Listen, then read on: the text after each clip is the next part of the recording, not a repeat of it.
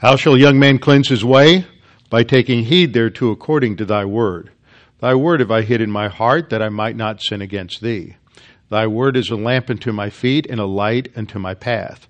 Jesus prayed to the Father, sanctify them in truth. Thy word is truth. For the grass withers and the flower fades, but the word of our God shall stand forever. Before we get started in our study in this lesson, which is a first lesson in new study on 1 Thessalonians, before we get started, we need to make sure that we are spiritually prepared to study the Word. Scripture teaches that the dynamic for the Christian life is God the Holy Spirit, but when we are out of fellowship, when we sin and we're walking according to the sin nature, then nothing in our life, no matter how good it might be, is profitable eternally for our spiritual life.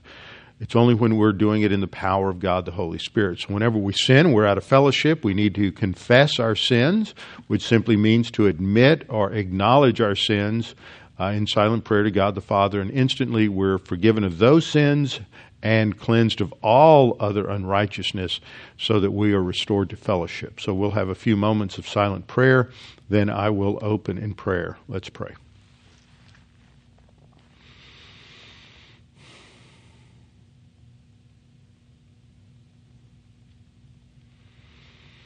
Father, we're thankful that we can meet together via technology in this way to study your word.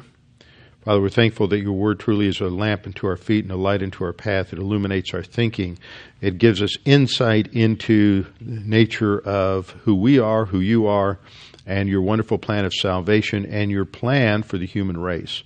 Now, Father, as we begin this study in 1 Thessalonians, we pray that we might come to understand the important instruction that is contained within this epistle, and that we might accurately divide the word of truth, that we might be encouraged, that we might be strengthened, that we might be challenged and motivated to press on to spiritual maturity in light of the coming of the Lord Jesus Christ, a major theme in this epistle, that we might be prepared for His any moment return. Father, we pray this in Christ's name. Amen. In this opening message on 1 Thessalonians, I want to do something that I have been doing for the last 10 or 12 years, and that is to begin with sort of an overview, a flyover of the epistle or of the book of the Bible that we're studying.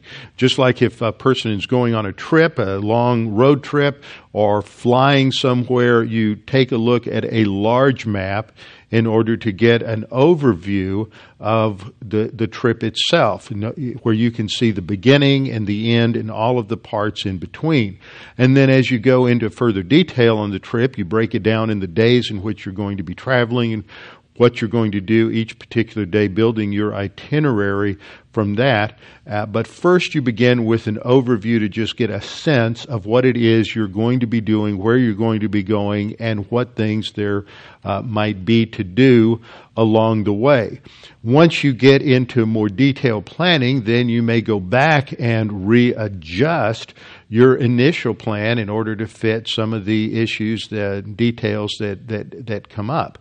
And for example, I'm planning a trip later on this summer, and it's going to involve 2 or 3 days on the road.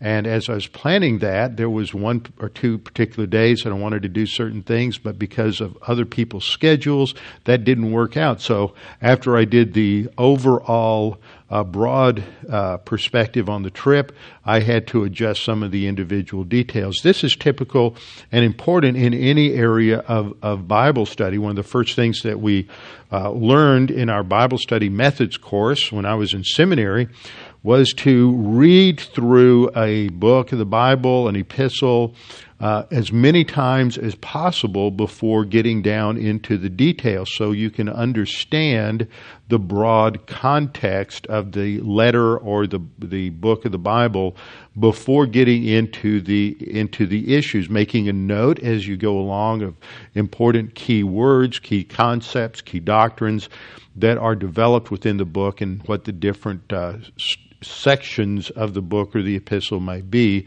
And then as you do that, that sets up sort of a tentative idea of what the book is all about and what the structure is. What happens then as you begin to drill down into the details of a book, then often you go back and you reevaluate your initial perspective on that book. So there's always a movement from the details, the intricacies of an epistle or a book, and then its overall structure. And sometimes, if you've been studying it before, studying it over a long period of time, there's not a lot of adjustment that takes place. But any time you study a book, you go back and you read it again and again, and certain things will stand out that perhaps you didn't see to begin with. I'm not necessarily an advocate of this idea, but recently I read an interview with Dwight Pentecost, who is one of the true oldie goldies at Dallas Theological Seminary.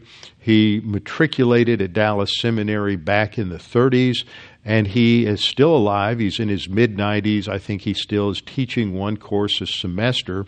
But in this interview, he pointed out that when he, as a pastor, teaches through a book of the Bible, when he finishes, he throws his notes away.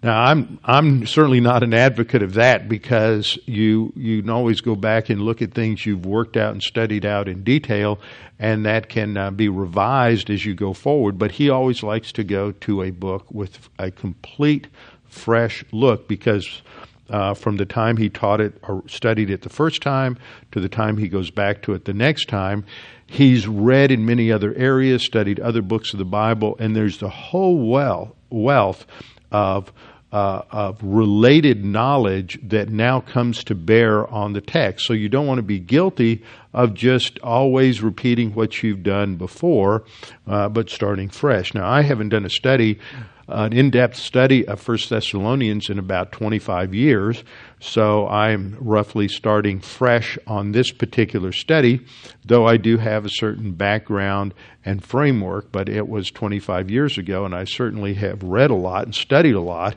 in other areas of theology since then. But what we want to do today is get just an overview. Then in the next lesson, we'll come in and look at the typically introductory material that you look at when you first study a book, having to do with author, time, occasion, purpose, outline, structure, things of that particular nature. So this time we're just going to do an overview. So take out your Bibles, and before we look at 1 Thess 1, I want to turn to Acts. And I want to go to Acts chapter 17. It's in Acts chapter 17 that we read about the Apostle Paul's initial visit to Thessalonica, or Salonika as it is known in modern Greece, his first trip to Thessalonica. This occurred on his second missionary journey. His second missionary journey began as he left the church in Antioch. He revisited the initial churches that he had visited on his first journey in South Galatia, Lystra, Iconium, and Derbe. And then he started moving west toward Ephesus and the western part of what is now modern Turkey. And we're told that God the Holy Spirit prevented them from going there. And so they headed north. But again, there was a closed door, and God the Holy Spirit was really moving them in a certain way. Now, we don't know how God the Holy Spirit did that. All he says is the Holy Spirit prevented them from going to these other areas. So they're driven west toward what is now Istanbul. Earlier it was Byzantium, or even earlier than that, Constantinople, up in that area of the Dardanelles and the Bosphorus. And as he goes up in that direction, he's led to Troas, which is like near ancient Troy.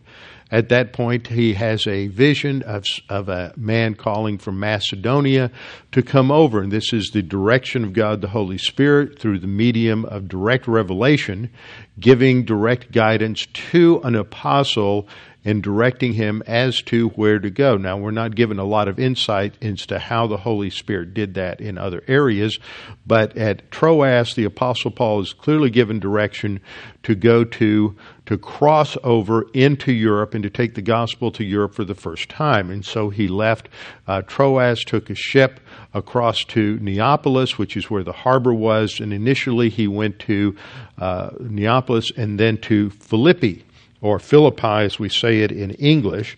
And Philippi, he is eventually persecuted. He and Silas are arrested and they're put in jail. And this is when we have the famous, well-known episode of God freeing them from their captivity, and through the mechanism of an earthquake. And the doors of the prison are open, everybody's chains are loosed, and then the prison guard, who was awakened, scared to death because under Roman law he would be executed if the prisoners escaped, came in looking for them. And the guard then says to them, "What must I do to be saved?" And they respond, "Believe on the Lord Jesus Christ and you will be saved." So after that episode, Paul left Philippi, and in chapter 17, verse 1, we're told that when they had passed through Amphipolis and Apollonia, they came to Thessalonica. Thessalonica was a major port city at the time, had a population of a couple of 100,000. And there they went, first of all, as was Paul's procedure, a synagogue of the Jews. It would have taken them walking for 4 or 5 days to go from Philippi to Thessalonica. And they initially went to a synagogue in order to teach. Paul, then verse 2 we read, "Then Paul, as his custom was, went into them, and for 3 Sabbaths reasoned with them from the Scriptures." Now the word that the Scriptures that he's using is just the Old Testament. There's no New Testament books written yet. Paul has written Galatians, and James has probably been written. But as in terms of any kind of collection of New Testament authoritative books, that hasn't happened yet. So when we read the Scriptures here, what Paul is doing is he's going to the Old Testament Scriptures. He probably uses the Septuagint, which was the translation of the Hebrew Old Testament into the Greek New Testament, and he's going to Old Testament passages to demonstrate that Jesus is indeed the Messiah. I would just love to listen to those talks by the Apostle Paul. Just as an aside, we live in a time when there's an idea that has gained more and more traction among some evangelical scholars, and that is that there's little, if any, genuine Old Testament prophecy related to the Messiah. In fact, there's many people who believe that if there is one, then the only one that's there is Isaiah 110. There's a lot of pushback beginning now, thankfully, to some scholars like Michael Rydelnik and Arnold Fruchtenbaum, Ed Bloom, who was one of my professors at seminary, and numerous others that are emphasizing the opposite. It really surprises people when I tell them that there are seminary professors that don't believe that there are any Old Testament prophecies related to the Messiah. First question I'm usually asked is, well, what do they think that Jesus was doing on the road to Emmaus when he went through the Old Testament Scriptures to show how they pointed to him? I don't know. I've never actually had the opportunity to ask one of them that question. So Paul is reasoning from the Scriptures, and he is, and that word emphasizes he's presenting a cogent, logical presentation of the Messiahship of Jesus of Nazareth to the Jewish community. Along with that, in verse 3, he reasons by explaining, these would be participles of means, by explaining and demonstrating that the Christ, the Messiah, Christos in the Greek is the translation of Mashiach in the Hebrew. So he's explaining and demonstrating that the Mashiach had to suffer and rise again from the dead, saying, "This Jesus whom I preach to you is the Christos, the Messiah." So this is very clear from this passage of Scripture that the Old Testament clearly portrays and points to Jesus in terms of his death, burial, and resurrection. So he is going throughout all of those three concepts, those three doctrinal points, and demonstrating those from Old Testament passages. The response in verse 4 is that some of them were persuaded, and a great multitude of the devout Greeks and not a few of the leading women joined Paul and Silas. So he has some response from the Jewish community, but he has a greater response from the proselytes. Now, these would be either the godly Gentiles or the proselytes at the gate, or maybe even some full proselytes who were Gentiles who were in attendance at the synagogue because they had positive volition and they were seeking to know the truth about God, and so they had aligned themselves at least with the synagogue. They might not have been full proselytes, but they were somewhere along the path there. And a number of women. Also, notice that Luke emphasizes that it wasn't just men, it was women, and we see again and again that the Scriptures teach a value for women that is not present in the ancient world, especially in Greek culture. So often today, as a result of modern liberal feminism, radical feminism, the perspective is given that Paul especially is just a misogynist and that he really had no use for women. They always set up a false dichotomy in their arguments, and what we see is that every statement that Paul makes about women it elevates the status of women in the ancient world far above the status they had in either rabbinic Judaism or in the Greco-Roman culture.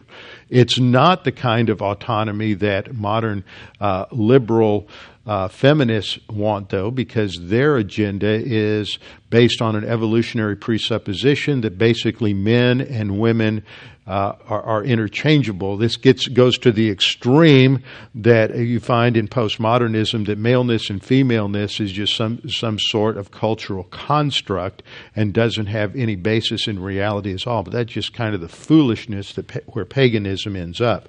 So Luke emphasizes men and women respond to the gospel. They join Paul and Silas. And then in verse 5 we're told, but the Jews who were not persuaded, so they're not convinced of the argument, therefore they don't believe, became envious, so they're jealous. And some of the evil men from the took some of the evil men from the marketplace, these would be from among the Gentiles who had rejected the message, and they incited a mob, and in fact they created a riot in the city of Thessalonica, set all the city in an uproar, and attacked the house of Jason, where Paul was staying, and sought to bring them out to the people. But when they did not find them, they dragged out Jason and some brethren, that would be a reference to other believers, to the rulers of the city, crying out, these who have turned the world upside down have come here too. So obviously they've had a report about the Apostle Paul, about his message, about this new followers of Jesus as the Messiah. And they've heard from Philippi. They may have heard from others. The word may have traveled. It's been a couple of years since Paul's first missionary journey, and maybe information about that from Pisidian Antioch and Iconium, where there were also riots and persecution of Paul. Maybe word has traveled, and so they're referencing that. And they go to the secular authorities in order to get them to condemn and imprison the Apostle Paul and the other believers. Their accusation in verse 7 is, Jason has harbored them, and these are all acting contrary to the decrees of Caesar, saying that there is another king, Jesus. It's interesting if you look also over in Acts 21:12, where there's an accusation about the Apostle Paul denying or prohibiting people from being circumcised or from reading Moses, that the opposition presents a totally false indictment. They're proponents of what some have called the big lie, the public lie, and their condemnation is not based on truth at all, but is just based on their hatred and jealousy for Christianity, which is not rational. and it leads to these kinds of lies and distortions. So the result is, in verse 8, that they troubled the crowd, rulers of the city, when they heard these things. And they took a bond, verse 9, which would be like a bondsman today. They take security from Jason and the rest. They let them go. And then that night, the brethren sent Paul and Silas away, and they go from there to Berea, or Veria, as it's pronounced in Greek, Veria. And there, again, they talk to the synagogue of Jews there. So this covers a period from roughly November of AD 50 to January of AD 51. It seems like a very abbreviated time. He's there talking to the only real chronology we have is that the Apostle Paul taught in the synagogue for 3 Shabbats. So for a period of 3 weeks. But he's in Thessalonica teaching, encouraging, strengthening the believers there for more than those 3 weeks. He's probably there for 2.5 to 3.5 months. So most scholars who work through the chronology of Acts would put it at roughly from November through January, November of 50 through January of 51. Now, what marks his ministry in Thessalonica is this opposition from the Jewish community and the persecution and oppression of Christians that rises out of that opposition. And that's important to understand when we look at 1 Thessalonians, because part of Paul's primary message there has to do with the reality of opposition, persecution, and suffering in the life of a believer during the church age. So let's turn to 1 Thessalonians chapter 1 and begin our little flyover of 1 Thessalonians chapter 1. This is addressed by Paul, Silas, and Timothy. So Paul is writing this when Silas and Timothy have rejoined him. He writes 1 Thessalonians at the sometime in the mid part of his second missionary journey. As I pointed out before, Paul has 4 basic trips that he takes in the New Testament, 3 missionary journeys, and the 4th trip to Rome, where he's imprisoned. There's possibly a 5th trip that occurs between his first imprisonment and second imprisonment. But in terms of understanding Paul's chronology and the writing of the books of the New Testament, it's easy to remember Paul writes 1 epistle at the end of the first journey, that's Galatians. He writes 2 epistles during the second journey, that's 1 Thessalonians and 2 Thessalonians. He writes 3 epistles during the third journey, that's Romans and 1st and 2nd Corinthians. And then the 4th trip, which is to Rome, those are the prison epistles, Colossians, Philippians, Ephesians, and Philemon. And then he writes 1st and 2nd Timothy and Titus sometime after that, probably between his first and second imprisonment. So that gives you kind of an overview. So 1st and 2nd Thessalonians are written during the second trip, when they write to him very concerned about the death of some people in the congregation. They didn't expect that. They were Paul's teaching on the soon coming of Christ, the imminency of Jesus' return, was so real that they did not expect to die physically. And so once some members in their group died, either from persecution or naturally, they were upset because they had misunderstood what Paul was teaching about the immediacy of Jesus' return. And that tells us something about the whole doctrine of the imminency of Christ's return, that no prophecy needed to be fulfilled in order for Jesus to return in the heavens for the church at the rapture. So this is written sometime after he leaves Thessalonians. He goes from there to Berea, then to Athens, and then to Corinth. When he's in Corinth, Silas, known here as Silvanus, his Latin name, Silvanus and Timothy have rejoined him, and that's how he's learned about the confusion that exists in the Thessalonian church. So he says, Paul, Silas, and Timothy, to the church of the Thessalonians in God the Father and the Lord Jesus Christ. We'll get into a little bit more detail about the nature and culture of Thessalonica in the next lesson. But right now, we can just say that it was a major town. Some put the population around 200,000. It's a significant seaport, so it's a significant commercial area, and it was also a military center. It's large enough to have attracted a significant number of Jews who have established a synagogue there, and so there is a somewhat powerful Jewish community that leaders of which set themselves in opposition to the Apostle Paul.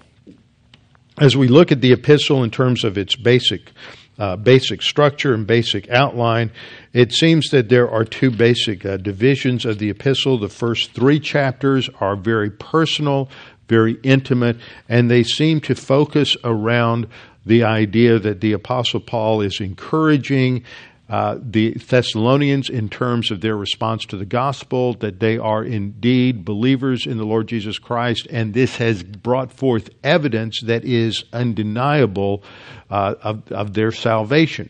And just to address that, it's wrong to think that to know you're saved, you base that on certain external evidence. But that does not mean that the opposite is not true. That is, that as you look at a person's life, that they have claimed to believe in Jesus as their Savior, that if they are positive and they grow spiritually, then they are going to demonstrate that in their life. There will be certain evidence that can't be counterfeited by someone who is an unbeliever, someone who has just been, let's say, made a false profession of faith or just claimed that they have become a disciple of Jesus. There is a supernatural work that God the Holy Spirit does in producing the fruit of the Spirit in the life of the believer that is significantly a sign or an indication that someone is saved. However, just because that evidence is not there doesn't mean a person is not saved. A person can go into carnality. They can say, all I want to do is get saved. I don't really want to grow. I don't want to become a disciple of Jesus. I just want to make sure when I die I go to heaven, and I would rather live in the slums of heaven than in the palaces of hell, so to speak, to paraphrase the claim of Satan from John Milton's poem Paradise Lost. Some people are that way. They just have low expectations. These are the kind of people who they want to graduate from high school, but if they graduate with the lowest possible grade point average, they're happy. They're just glad they graduated. They have no great ambition to achieve anything in life. They just want the minimalist approach. And so some people are that way. They just want to be saved. They don't want to grow or mature in their spiritual life. They just want to make sure when they die they go to heaven. That's not the challenge of the New Testament. The challenge of the New Testament is that we are to grow, and if we grow, that will produce an evidence of our salvation. But that's not the basis for our assurance of salvation. Our assurance of salvation is based upon the fact that we know that we believed the gospel. We trusted in Jesus Christ as the Messiah, that He died on the cross for our sins. That's the gospel message. And we'll see that Paul emphasizes their belief several times as we go through this particular epistle. Now, Paul begins with a prayer and a reminder to them of the way in which he prays for them, starting in verse 2. Now, this fits within a context of a couple of different responses that Paul makes, because he has been attacked, slandered by the Jewish leaders of the synagogue as they seek to destroy his message. If you can't counter the message, then try to attack the individual. That's called an ad hominem message, and we have to be very careful. Constantly I get frustrated with certain things that I read on the internet. We may dislike a certain politician, and unfortunately there are too many people who are willing to believe anything negative about a politician just because they don't like the politician. And the issue needs to be not on the individual's looks or the individual's lifestyle or anything personal about the individual politician. It's about what they do. It is about their belief system. It is about what they are voting for or the policies they are supporting as congressmen, senators, or as the president. It's about what they do, not about them as individuals. We do not need to lower ourselves to the level of the opponent by emphasizing an ad hominem argument. But and usually people who focus on ad hominem arguments go there because they don't have much content in terms of being able to challenge what the individual believes or what they are actually doing. So the assault here from the Jews is on the character of Paul, and apparently one of the things that they claimed was that this conversion that the Thessalonians had was just some sort of emotional, shallow thing and had no real spiritual backing from God and did not indicate anything. And so, embedded within Paul's response in chapter 1, verses 2 through 10, is Paul's rehearsal of some of the evidence in the life of the Thessalonians, and he points out 5 things. There are 5 things I want to point out as we go through these verses. First of all, he focuses on their response to the gospel. This is part of his opening sentence, which goes from verse 2 through verse 4, where he reminds them that he's constantly grateful to God for what they have done, always praying for them.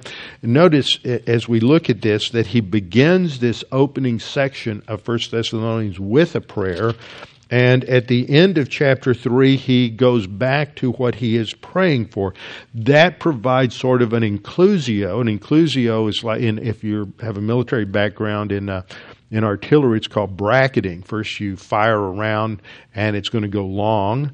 And then you fire a second round, you adjust your sights, fire a second round, it goes short. Now you've laid out the parameters of your of where you want to fire, and then you readjust your sights, and the third round ought to be pretty close to being right on target. An inclusio is a literary device of stating something one way at the beginning and then repeating it in a synonymous way somewhat later on, and that sort of brackets a section. So it's a literary device to show the beginning and the end of a particular section. And if you look at the 3rd chapter, we read at the end in verse 11, "Now may our God and Father himself and our Lord Jesus Christ direct our way to you, and may the Lord make you increase and abound in love." You ought to highlight the word love as you read through 1 Thess. It's mentioned a number of times going through this epistle. He is emphasizing how they are demonstrating the unique characteristic that defines a disciple of Christ. As Jesus said in John 13:34 and 35, that a new commandment I give you, that you love one another even as I have loved you. And that this is a unique characteristic produced by God the Holy Spirit. In Galatians 5:20 and 21, 20 and 21 talk about the fruit of the Spirit's love, joy, peace, patience. Love is the preeminent characteristic that God the Holy Spirit produces in our life. And so he relates to their love as an evidence of their justification. May our God, that they say, may the Lord make you increase and abound in love to one another and to all, just as we do to you, so that he may establish your hearts blameless in holiness before our God and Father at the coming of our Lord Jesus Christ with all the saints. So he begins with a prayer in verses 2 and 3, 2, 3, and 4, and then he closes with a prayer in verses 11, 13. So that's the opening section that's more intimate, more direct, as Paul is responding to some of these challenges. Now, it's also interesting to note that, as we saw in that prayer, that the focus of Paul's message to them in encouraging them is to remind them about the coming of the Lord Jesus Christ, that we live today in light of the coming of the Lord Jesus Christ, because when He comes, the next thing in God's plan after the rapture is going to be the judgment seat of Christ, that we are going to be evaluated in terms of our spiritual life and spiritual growth, what we have done with the grace blessings that God has distributed to us at the instant of our salvation. And so there's a focus all through this epistle on Christ's coming. In chapter 1, verse 10, we read, this is the end of that first subsection, and that we are to wait for His Son from heaven. This is not we are to wait, but that's what the Thessalonians were doing, was that after they were saved, they turned to God to serve the living and true God and to wait for His coming. So there's a reference to His coming in 1:10. There's another reference to the coming of Christ in 2:19. For what is our hope or joy or crown of rejoicing? Is it not even with you in the presence of our Lord Jesus Christ at His coming? And then in 3:13, which I just read at the end of that section, so what sort of a thread that binds these first three chapters together is this focus on the return of the Lord Jesus Christ. It's mentioned again in a well-known passage in 4:15. For this we say to you by the word of the Lord, we who are alive and remain until the coming of the Lord. So he mentions it again in 4:15 and again in 5:23 as he closes out the epistle. May your whole spirit, soul, and body be preserved blameless at the coming of our Lord Jesus Christ.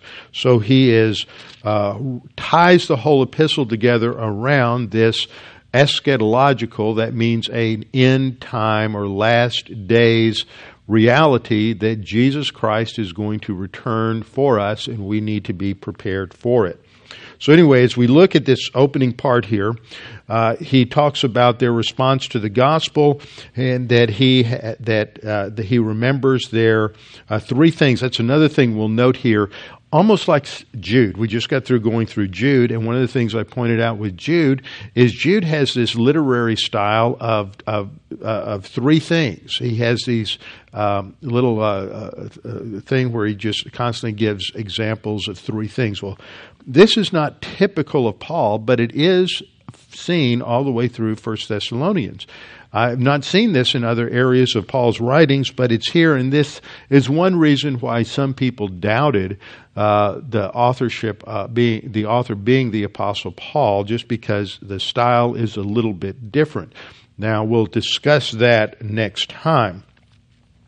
But pay attention to this in verse 3. Paul says, remembering without ceasing your work of faith, labor of love, and patience of hope. See, there's his three things. And notice he combines the three elements from 1 Corinthians 3:13 that endure during the church age: faith, hope, and love. So he remembers that, and that is clear evidence of the fact that they are the elect of God. Now that just simply, that reference area, we'll get into it, is Paul just says the only way that we know that somebody is part of the elect is by their response to the gospel. We don't know it ahead of time. We know it when a person believes in Jesus. We know that they are part of the elect in Christ because they have trusted in Him. And so this is evidence of their salvation. In fact, to get the main sense of this verse, we could just say, we remember these three things because we know of your salvation your salvation by God. Then in verse 5, he gives further explanation. He says, for our gospel did not come to you in word only. And then he's going to define this by, again, an example of three things, but in power, in the Holy Spirit, and in assurance. The word there is a conviction. They had a conviction when they first heard the gospel of its truth and they believed in Jesus Christ. And so he goes on to say that these three things were evident at the time of their salvation. As a result, verse 6, they became followers or imitators of the apostles and of the Lord. See, the key isn't imitating the apostles per se, but imitating them as they're imitating the Lord. We'll look at the doctrine of imitation later on as we go through this in detail. And they received the word in much affliction. This is the Greek word thlipsis. We'll see this mentioned several times. It's mentioned again in chapter 3, verses 3, 4, and 5. No one should be shaken by afflictions. That's thlipsis again, by afflictions. For you yourself know that we are appointed or destined. This is part of God's plan for our life. Chapter 3, verse 4. For in fact, we told you before when we were with you that you would suffer tribulation. This again is thlipsis, and then we see it again mentioned down in verse 7. Therefore, brethren, all of our affliction and distress. That's thlipsis again. So we see this emphasis on ongoing adversity. Now, the one reason I want to point this out is because as dispensationalists, Christians who believe that the rapture comes before the tribulation, we're often under attack by people who distort and misconstrue what dispensationalists say. And unfortunately, in the case of some popularizers of dispensationalism, our belief has been distorted and misrepresented, and sometimes we're our own worst enemy. It's very clear from this that the Apostle Paul recognizes that we will go through tribulation in this life. We'll go through affliction, hardship, and suffering. The rapture isn't some sort of a get-out-of-jail-free card where we're going to avoid tribulation. We're going to avoid maybe tribulation with a capital T, which is really a word that's only used a couple of times for Daniel's 70th week. That's a more accurate term for that 7-year period, also known as a time of Jacob's wrath. It's a period of intense suffering that will occur after the rapture of the church. But it's not a doctrine, the rapture of the church, that is not a doctrine that is designed to give us an escape plan from going through difficult times, as Paul clearly points out there in 1 Thessalonians chapter 3. We are appointed or destined to go through suffering. That's part of God's plan for our life. So Paul says in verse 6 of chapter 1, you've become followers of us. You received the word in much affliction. There was a lot of opposition. And the result was they became examples to all in Macedonia, that's northern Greece, and Achaia, which is southern Greece. And as a result of that, the word of the Lord went forth as a testimony throughout Greece and even beyond, so that that was part of their testimony. And then the summary is given in verse 9. So the 5 things I've mentioned was, first of all, their response to the gospel in 1:4. Second, they had become imitators of Paul and of Christ. Third, that they had learned to depend upon God the Holy Spirit so that they could experience joy even in the midst of tribulation. That's verse 6. And then the summary in verses 9 and 10. For they themselves declare concerning us what manner of entry we had to you, that is the others who had heard of their circumstances, and that they had turned to God from idols to serve the living and true God, and to wait. So they turned for 2 reasons. One, to serve the living and true God, and second, to wait for His Son from heaven, whom He raised from the dead, even Jesus, who delivers us from the wrath. That's the orge, the wrath to come. This is another term that is used of God's judgment in time, and it's used of in this case, it's used of the tribulation period. So that's his opening prayer and reminder to them of the tremendous evidence produced in their life because of their positive volition to the gospel and their study and application of the word. They had an period of intense spiritual growth because they went through an intense period of opposition, suffering, and persecution. In chapter 2, there is a shift to deal with a second attack, which is a personal attack on the Apostle Paul in terms of his motives and his conduct. Now, this isn't unique to 1 Thessalonians. It does happen in several other epistles. For example, In 1 Corinthians, Paul has to defend himself against opponents in Corinth who personally attacked him. This is also true in 2 Corinthians and some of the other epistles. The Apostle Paul was constantly under personal attack, and at times he had to respond to it by pointing out the obvious in many cases. So he's challenged that he's just in it for the money. He's just in it for some kind of prestige or power. He's just building his own little empire. First couple of verses give us a transition. Paul says, "For you yourselves know, brethren, that our coming to you was not in vain." He just listed all of the wonderful things that had changed in the life of these Thessalonian believers. That his coming to them was not in vain.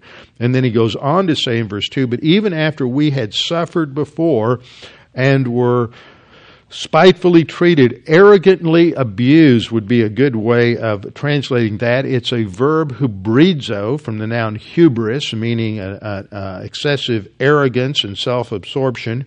And that's how he characterized the opposition from Philippi.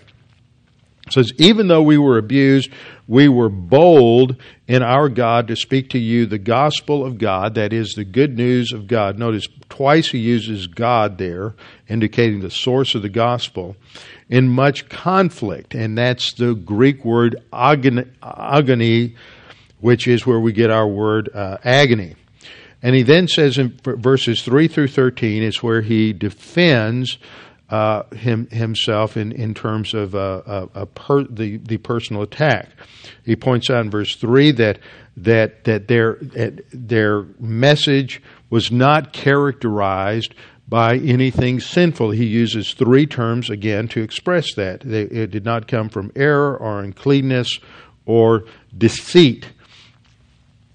He then says in verse 4, "But, in contrast, as we have been approved by God," that's the Greek verb dokimazo, which indicates something that is tested, evaluated for the sake of showing its approval or its value. And so they have been tested by going through these difficult circumstances, which shows why God recognized them and entrusted them with the gospel. Not to be men pleasers at the end of the verse, but God who tests our hearts. So their motivation wasn't approbation from people. It wasn't any of these negative things, which is what would happen in Greek culture, in pagan culture. There would be these teachers, these rhetoricians or orators that would go around and develop their own followings. And Paul is saying it's not about us, it's about God. And we didn't follow the procedures of the false teachers are used to. We didn't use flattering words as a cloak for covetousness. It's not about financial gain or glory. It's about the message of the gospel. Verse 6, we didn't seek glory from men. In contrast, we were gentle among you. Notice the grace orientation of Paul towards these new believers. And the words he uses to describe his emotional intimacy with these who responded. They were gentle among you. Verse 8, we affectionately longing for you. We were well pleased to impart to you not only the gospel, but also our own lives, because you had become dear to us. And that word dear is a word, you had become loved by us.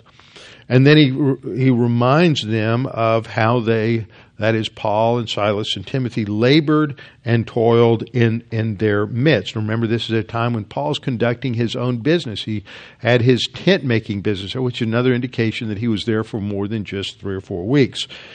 He goes on in verse 9 to say, "You remember our labor and toil, laboring day and night, that we might not be a burden to you. You are a witness, God also, how," notice he has 3 adverbs here, "how devotedly and justly and blamelessly we behaved ourselves among you who believe." That's in contrast to the claim of error, uncleanness, and deceit back in verse 3. Notice again, it's that list of 3. Verse 11, "As you know how we exhorted and comforted and charged every one of you as a father does his own children." Notice another collection of 3. So I'm just pointing that out as a stylistic thing. What's the ultimate purpose of their ministry? Verse 12, "that you would walk worthy of God who calls you into his own kingdom and glory." The ultimate goal of the ministry is not how much you know, but how it changes our lives. Walking worthy means living a life that follows the pattern that God has revealed so that He is glorified. In verse 13, we see a shift a little bit as he returns to the focus on the Thessalonians' conversion and the results of their faith, that they had received the Word of God, which you heard from us, the gospel, but as it is in truth the Word of God. It's not our message, it was the Word of God. And it worked effectively in those who believed. That's the bottom line, is because they believed the gospel, they were regenerated, and then God the Holy Spirit is working in their life. As a result of that, they faced persecution. Verse 14, they became imitators of the churches of God. This reminds us of back in verse 6 of chapter 1, you became imitators of us and of the Lord. And you also suffered the same things from your own countrymen, talking about opposition from the Greeks and also from the Jews. And again, he uses that opportunity to remind them of the gospel. He's not he's not blaming all Jews for the death of Christ, but Paul recognizes both here as well as in 1 Corinthians 2:8 that both Jews and Gentiles were responsible for the death of Christ. It's just a horrible example of anti-Semitism to just blame the Jews. But here he mentions the Judeans who killed, because that's the historical fact. They killed both the Lord Jesus and their own prophets. There's a whole history of negative volition among the Jews. There were many who were positive, but he's focusing on the negative side here. They not only killed the Lord Jesus, but as Jesus pointed out, how many times God sent prophets to the Jews and they rejected them and killed them, from Abel all the way down to Jesus himself. And that these opponents wish to prevent them from speaking to the Gentiles at all. And as a result of that, Paul had to leave. That's 17 to 19. Now he's saying that don't believe these reports that condemn us because I haven't come back, as if I'm uncaring. I'm caring, but we haven't had a chance to come back because of these opponents. And then in verse 19, in a very endearing passage, he says, "For what is our hope or joy or crown?" Notice three things again. Hope, joy, crown of rejoicing. It is not even you in the presence of our Lord Jesus Christ at His coming. He recognized he may not see them again until that return, but you are our glory and joy. Very close, intimate statement there. Then in chapter 3, he goes on to explain why he stayed in Athens and just sent Timothy back to them to encourage them and strengthen them. Notice he says in verse 2, he sent Timothy to establish them, sterizo, to give them a firm foundation and encourage them concerning their faith. Paul is concerned that because of opposition they may fall away. Then he says, verse 3, that no one should be shaken by these afflictions, these sufferings, for you yourself know that we're appointed for this. And then he goes on and talks about the affliction they're going through. He's concerned that Satan's going to use this as an opportunity to get a foothold into their thinking and that they will turn away from Christ. But he's encouraged by Timothy, who has now returned and given us a good report, verse 6, of their faith and their love. Faith here is not trust in Christ for salvation, but their ongoing post-salvation faith. And then he goes on to say, now we live, verse 8, if you stand fast in the Lord, for what thanks can we render to God for you, for all the joy with which we rejoice for your sake before God. He's very empathetic with the Thessalonians and their struggle, closing out with a prayer. Then in chapters 4 and 5, we get a focus on the future, a focus on the Lord's return and the implication of that for our walk with the Lord. Verse 1, finally then, brethren, we urge and exhort in the Lord Jesus that you should abound more and more just as you received from us, how you ought to walk and to please God, or how you ought to live. What's interesting here is the Greek construction, which we run into several times, which is called a hendiadys, where you have two words or two nouns connected together by a conjunction that's preceded by one article governing both. So it would be how you ought to walk pleasingly to God. That would probably be the best translation.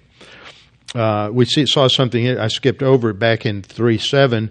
It's translated, therefore, brethren, in all our affliction and distress, and it probably should be translated, because the word affliction there is anake, which has the idea of distress, or necessity rather. Therefore, brethren, all our necessary affliction. We'll get into some of those details later on, but there's an important study all through this epistle related to the doctrine of suffering in the believer's life. He goes on with some practical exhortations in verse 3, that this is the will of God, your sanctification, to abstain from sexual immorality. And down through verse 12, we have some very practical challenges to every believer, and it's summarized, for example, in verse 7, God did not call us to uncleanness, but in holiness. And that is related to understanding our relationship to God the Holy Spirit. And above all, this is going to be exemplified by love. Verse 9, concerning brotherly love, you have no need that I should write to you, for you yourselves are taught by God to love one another. And so there's this emphasis on loving one another, and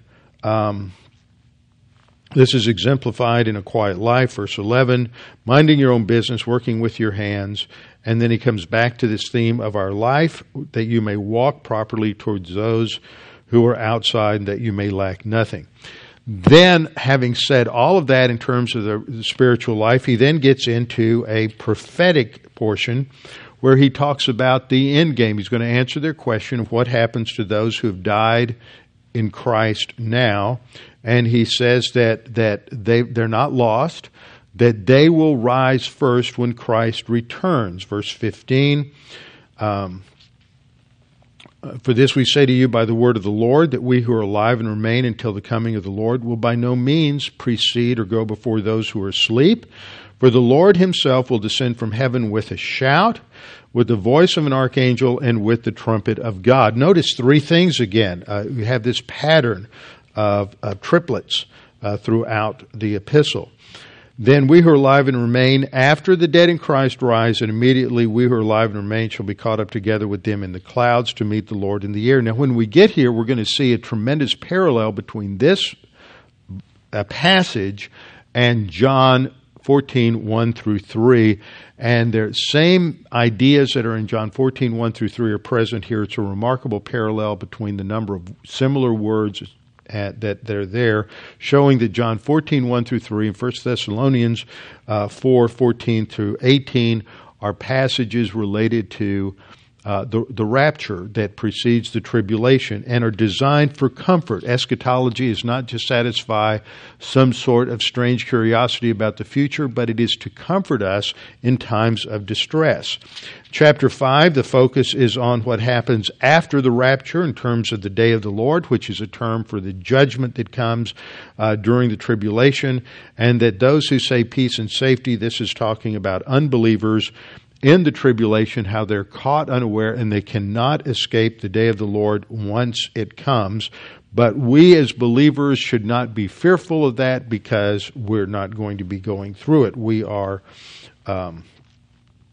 distinct from that. Verse 9, for God has not appointed us to wrath, that is orge, but to obtain salvation through our Lord Jesus Christ. Again, a verse emphasizing that we don't go through that end-time judgment as believers in the Lord Jesus Christ, but we will be raptured before the tribulation begins.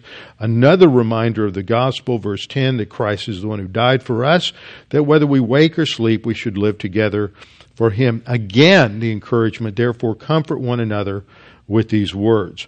And then we come to the concluding exhortations, a series of different challenges that God gives to the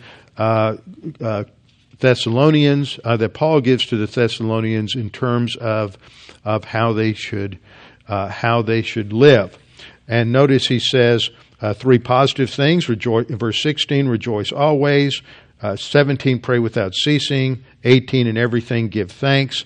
And then there are 3 negatives. Don't quench the spirit. Don't despise prophecy.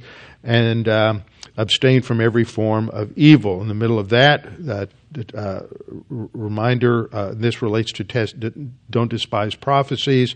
Verse 21, testing all things and holding fast that which is good, is related to discernment on claims of prophecy. So you have 3 negatives: don't quench, don't despise, and abstain from every form of evil. Then he concludes with a closing prayer, a benediction. May the God of peace himself sanctify you completely. And then a great passage for the components of the human individual, of our makeup, of man. We're body, soul, and spirit, trichotomy.